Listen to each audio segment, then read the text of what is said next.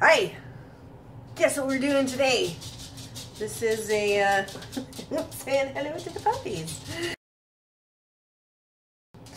It's Seitan making day. Hail Seitan!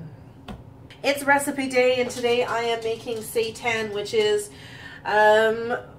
wheat meat. What do we got? What do we got on the table? Can you see all this? Can you see it? I think we have to back up a little bit more. There we go. Okay, so with Seitan, really bottom line, all you need is vital wheat gluten and water. But then, you know, like that wouldn't be very tasty. So my goal here is to make beefless dip. So I kind of want my stuff beefy.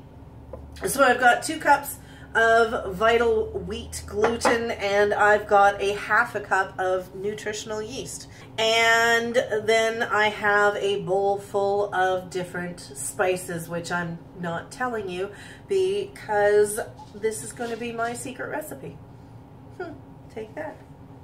I have the oven preheating. It's at 325. This is going to bake for an hour, I think. Let's check the recipe. It's going to bake for 90 minutes. Okay, dry ingredients are mixed well. Now for wet ingredients, for flavor, I decided to use Campbell's Faux.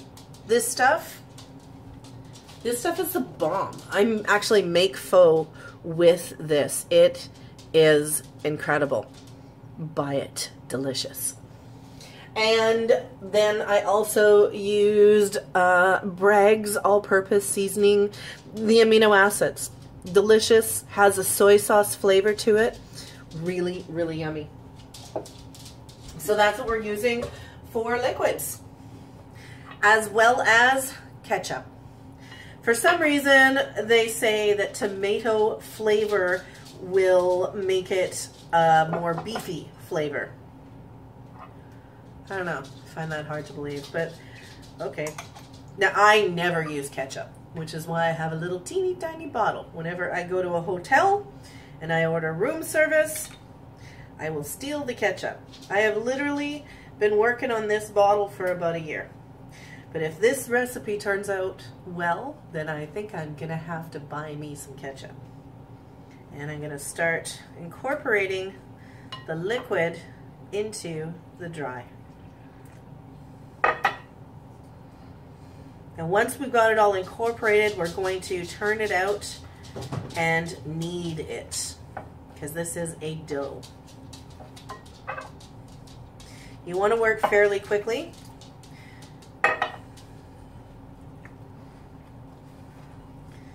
Because as it starts processing, the gluten starts activating and it becomes really solid and hard to work with. And that's when we're going to knead it.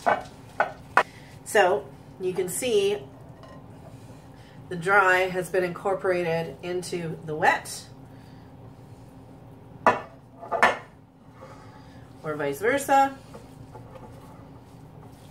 Sprinkle a little bit of vital wheat gluten onto my surface. Turn this out.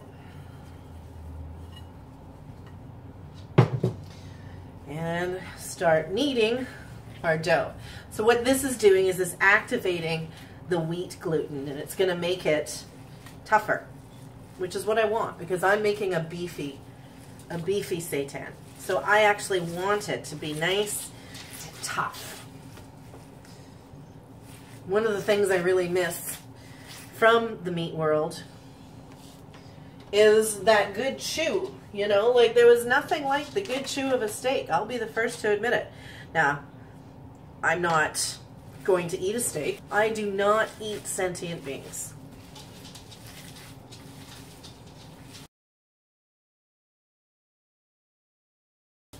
You want to knead this for about 8 minutes. Yeah, 8 minutes. All right, let's go.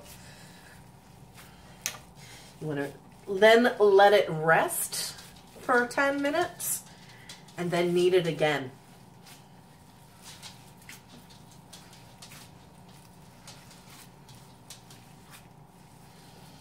That gets the gluten really activated, doing its thing.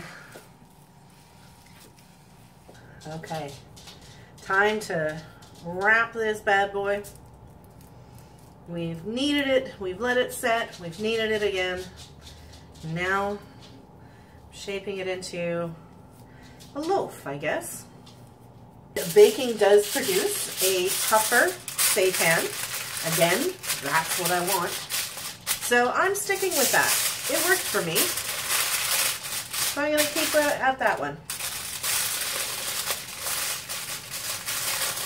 Wrap that up nice and tight. There we go. So I'm going to put that in the oven directly on the rack. We'll put it directly on the rack for 90 minutes and turning it over halfway through. So that's it. That's how you make seitan. Really, really easy. Just vital wheat gluten and water, flavored however you want to flavor it. That's it. Silly easy, and then baking for 90 minutes. When I take it out and I've let it cool, I will come back and show you how it slices. All right, stay tuned. Okay, we're back and the seitan is done. It's pulled out of the oven. Still hot.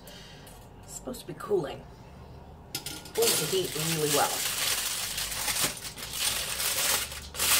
There we go. That is a solid, it's a solid piece of something. Solid piece of wheat meat. You should see Logan looking at it right now. Only time I've tried seitan was that the beefless beef jerky that we. Oh yeah, no, and that was not good. No, so. Is he a little nervous? A little bit. As with all vegan ingredients, as I always say, as an ingredient, not an unto its own.